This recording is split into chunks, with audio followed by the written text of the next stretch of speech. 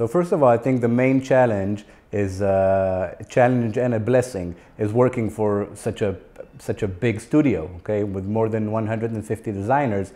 Everything that you do is challenging, and I think the most challenging part is having everyone on the same page.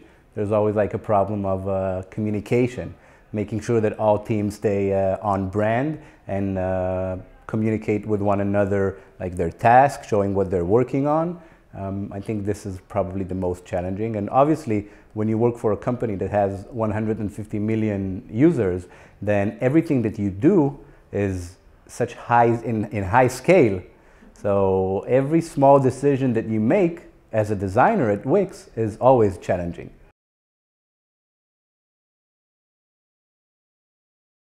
So I didn't have any experience managing designers before. I used to work in the TV and film industry. So I had some experience working with creative people. And creative people, it doesn't matter from what field they are, they're mostly the same, okay? You need to keep them creative, but still working in a full capacity. And that's a different challenge. So no, I didn't manage designers before, but it's the same. For the design team structure, we are 10 teams. So we have 10 teams in Wix's studio. We have 3 teams working in the marketing department. We have around 5 teams working on content. Content is basically everything that we give to our users in order for them to have like the most beautiful and stunning website. So it's templates and the product design and the main product that we have, the Wix editor and the Wix ADI. In each one of those, in those main products, we have a design team.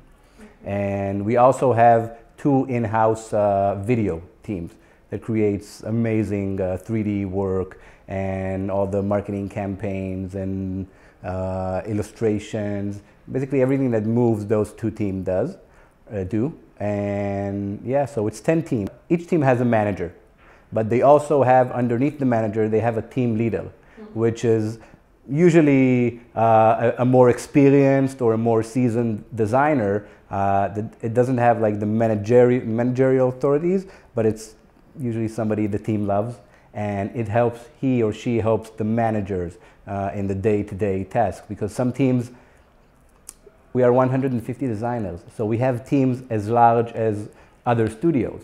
We have a team of 30 designers. That's pretty big. So this team manager needs 2 or 3 leaders from his own team to help him or her manage the team.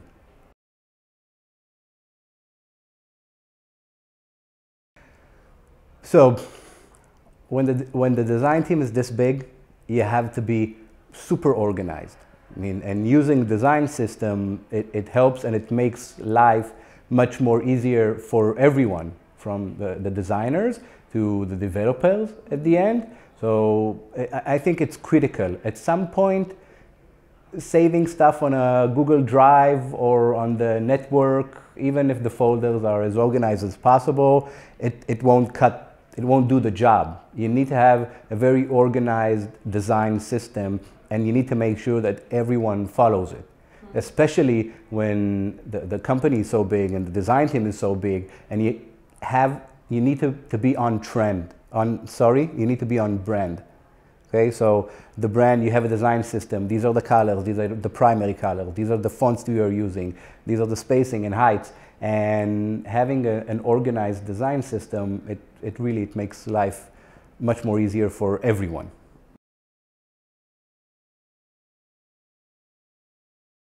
Wow. So the tool we use, well, actually, we don't limit the teams to one specific tool for keeping their tasks and their day-to-day together.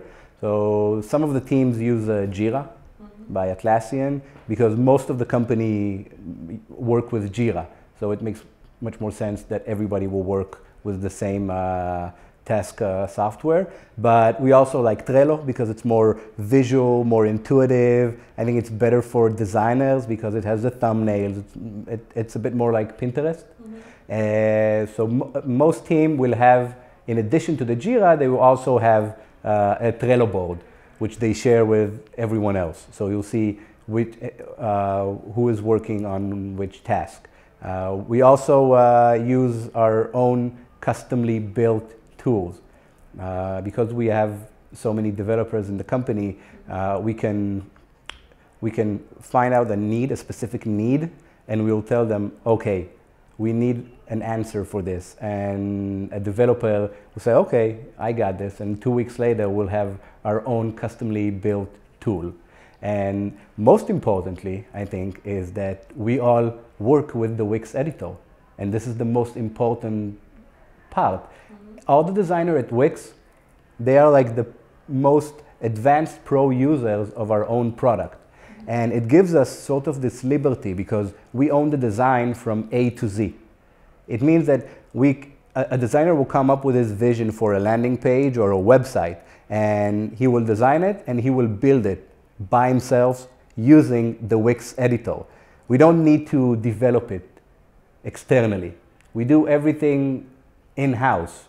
And this is crazy. It gives us so much liberty, and it gives us speed in creating landing pages and websites and templates. All the templates at Wix are being built using the Wix editor because they are meant to be opened using the Wix editor.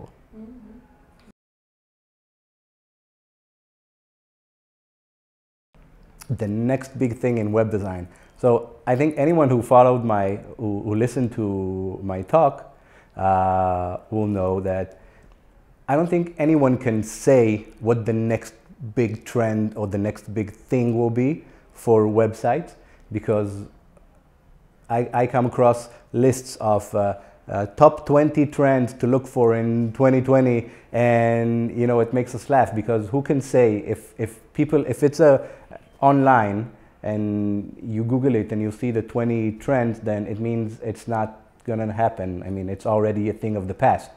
And this is why we say we need to create the future. But I think everyone is talking about mobile.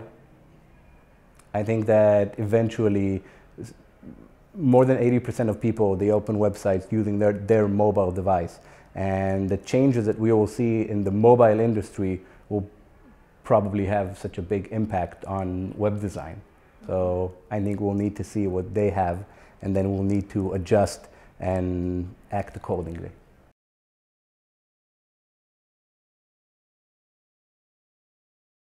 So I talked about design trends, and more specifically about a method that we implement in our studio that's called trend thinking. And basically this method means that, again, as I said, we don't Google top 20 trends for 2020 and design accordingly. Us being such a huge company and such a big studio, so we say, okay, we need to influence the future of web design ourselves. And what I'm talking about in my talk is that we look for different sources of inspiration, and they can be literally anything, okay, from politics to the environment, and we draw different conclusions from it, and we make them more relevant to web design and the digital world. And from that, we implement it in our design and our templates. And once we implement something in our templates, because so many people rely on our templates and our product for their design, so by that, we are influencing the future of web design, because from one template, thousands, tens of thousands of websites are created. Most of them, they keep the main design elements of this template. I mean, people call it a template. We like to think about they are fully functional websites. These templates are. They are design suggestions. Calling something a template is a bit downgrading, but people are taking these ready-made websites that the top designers created for them, and they use it as their own. So by using our designs, we know that we are making a difference.